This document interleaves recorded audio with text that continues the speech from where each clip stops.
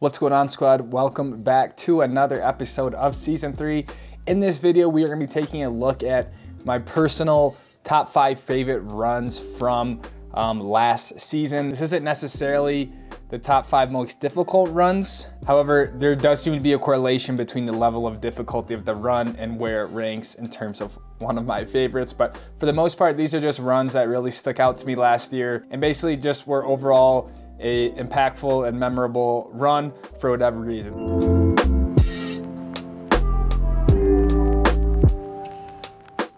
Number 5 starts out right here in my backyard at Park City Mountain Resort up at Jupiter. This is basically the upper mountain or expert terrain at Park City Mountain, and this was the first day that Jupiter had opened for the year, so it's just kind of a special day in general for this season. And then at Jupiter, you can go right underneath the lift in the main bowl, and there tends to be a few different rocks or cliffs you could hit. So this was my first run at Jupiter for the year on the first day that it opened up, and we went basically just right underneath the lift line, right off one of my favorite hits, which is called M-Rock, right underneath the lift. And it was just a great way to sort of set the tone, not only for the day, but also just for the season in general.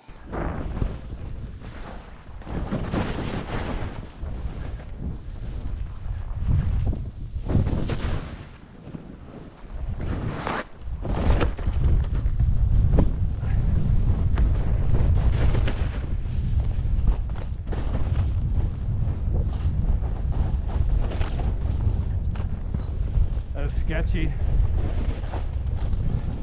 We'll take it.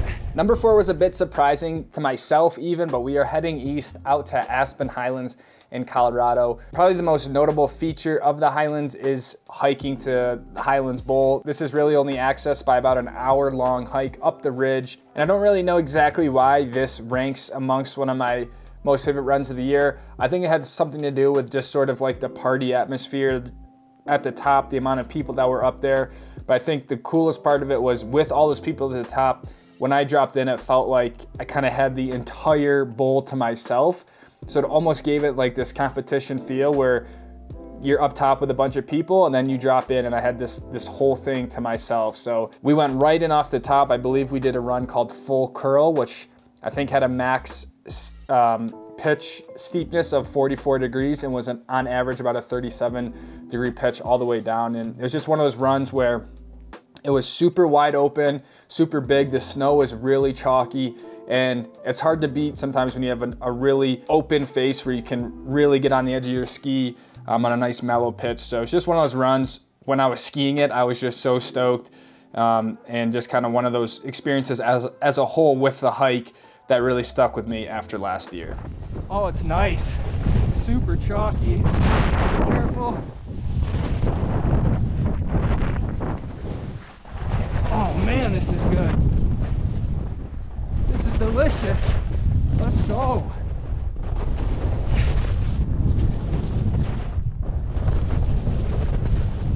Gonna get a little bit messier. Just scope a bit. Looks like some more chalk in here. Oh, look at this.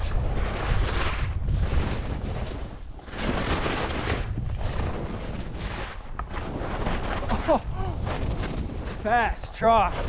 Beautiful. Open it up. There we go. Man.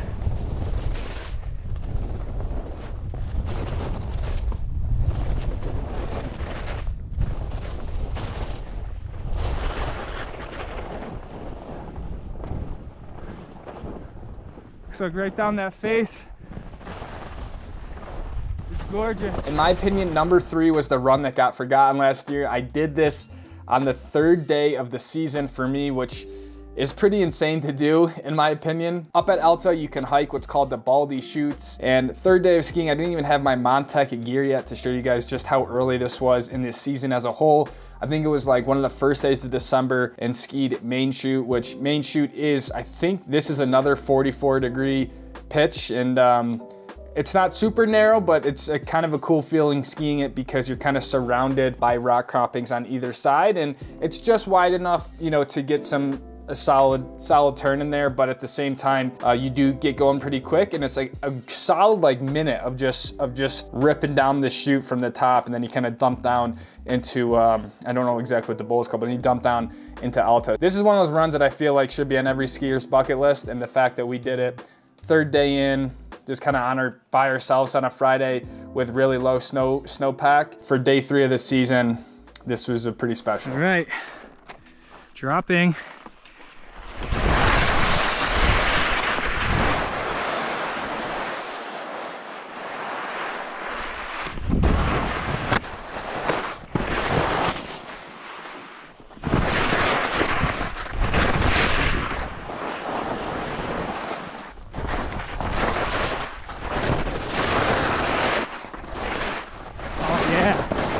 Good, once you get into it.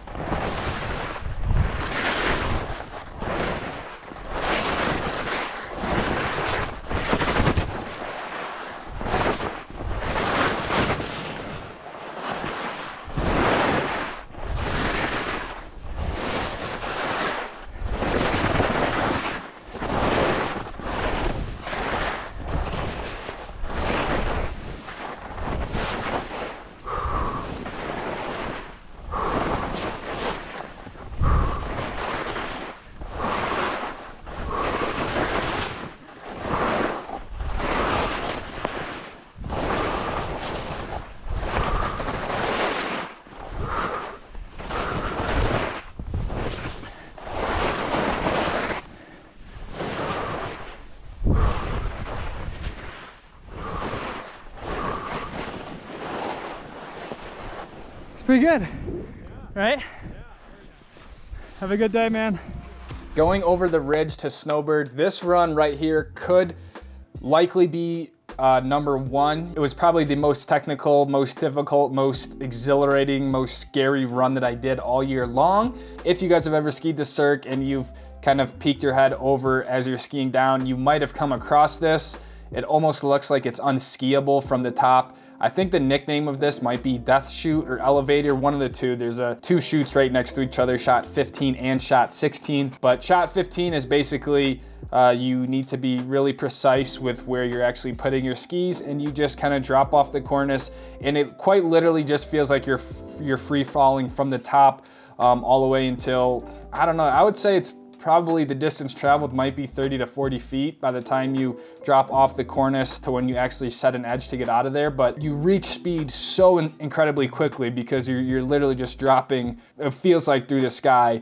And then you really need to focus on getting the turn and not running into the rocks below you. So this is kind of a run that I've always looked at as a kid going to Snowbird.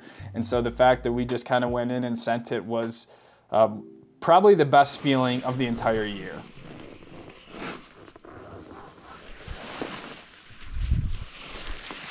All right, here we go. 3, 2, 1, dropping. Keep it together, keep it together. Let's go, baby. Let's go. Woo! There it is. There it is. Let's go. Let's go. Oh man, it was just right over that rock. And lastly, taking the number 1 spot. This might not be a surprise to some people, but this is Hell Roar at Big Sky Mountain Resort. This is one of their triple black diamonds off the headwaters. The hike itself was probably one of the most crazy hikes I've ever done in terms of getting into the chute, putting our skis on. The whole thing was pretty hair raising. But perhaps the best part of this whole thing, apart from even the skiing, the run itself is its own thing. But this was my dad's 61st birthday, and so to be able to do this with my dad, turning 61, who's just been essentially the reason why I ski in the first place, and is just a huge influence in my life as a whole. Some of you guys know him as Papa Joe here on the channel, but to be able to do that with your dad at 60, 61 years old was just made the experience one of the best really in my life. And then not even to mention the skiing itself was pretty insane. The line that I chose, when you watch the entry of this clip, my tails actually scrape the rock as I drop in through this like narrow chute up at the top. So it's just like when you get in that position, I don't know how steep it was. It's probably another 40 to 45 degree pitch. You have to be so precise with like your knee angulation, how you're setting your edge, and it's just like the slightest bit of inaccuracy can really put you for a loop. And in a situation like this, like it's essentially a no fall zone where if you do fall, you will just, you know, for the most part, just fall all the way down the chute. And yeah, it's kind of like the culmination of my ski career and everything that my dad taught me over my years of skiing.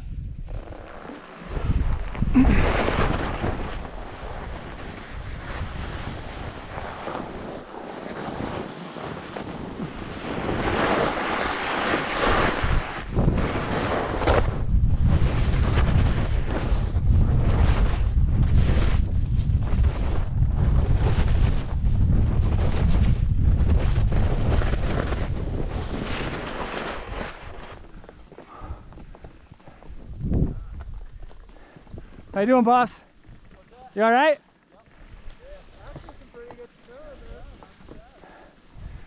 It gets real narrow in here, Joe.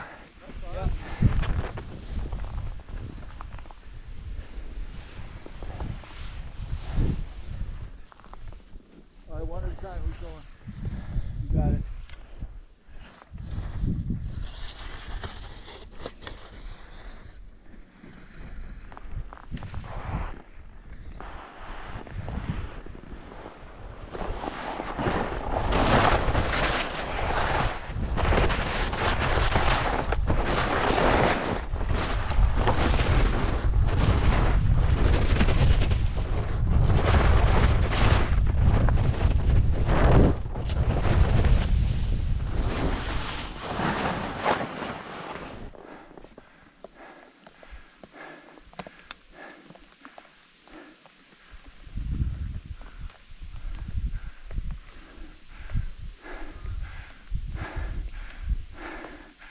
Let's go, Joe. All right. Hell yeah, dude. That's fucking sick. Keep it going all the way. Let's go. What's that? Keep it going. Sick job, dude.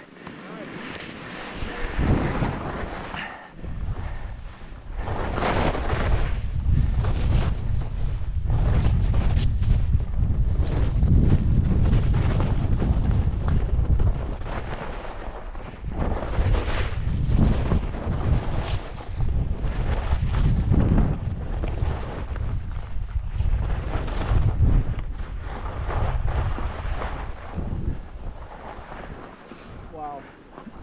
Happy birthday, dude. Hell yeah, Wow. dude. That was stupid.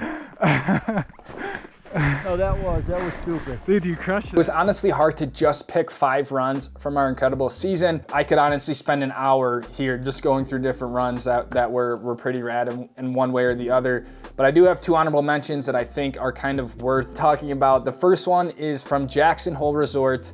This is Alta Chute number 2. If you've been up to Jackson on the sublet chair and you've skied Alta Chute number 2, you'll probably appreciate this more than what the video will show. The main reason why I didn't include this in the top 5 is because it's actually not a head cam POV video. It's from my selfie stick. So I think the steepness of this gets flattened out more than usual because of how it is shot. But looking back at it, this is one of those chutes at Jackson that's pretty sick. It's not long by any means, but it is extremely steep. This is another one of those chutes that I think is worth putting on your list if you ever are up at Jackson. Yeah, every time I watch this, I can't help but laugh.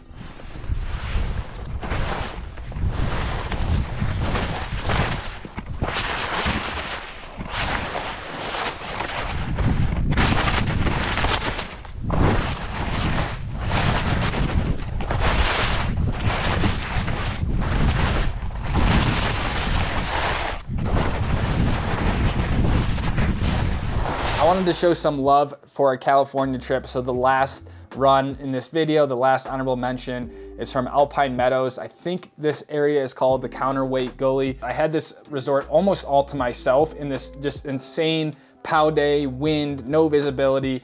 And so I did this hike. I couldn't even say, I didn't know where I was. I did this hike off the lift to, I guess, what is called Counterweight Gully, and just had like this epic run down the trees. It felt like I was just in a nice little chute here in some beautiful snow. And it was at that moment, I remember skiing down here like, wow, I actually chased this storm. It all worked out. And now I'm enjoying sort of reaping the rewards of this stressful trip, because that whole trip was probably the most stressful trip I've ever done with Luna. Again, when I think back at this season, can't help but remember the Alpine Meadows POW day.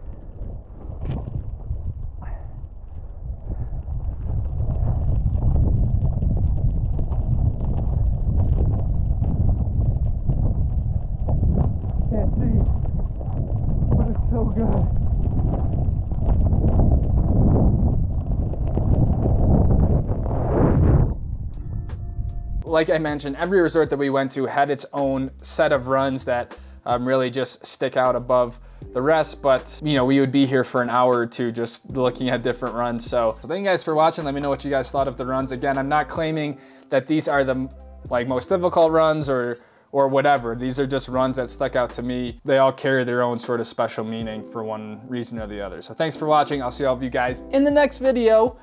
Take it easy, fam. Peace out.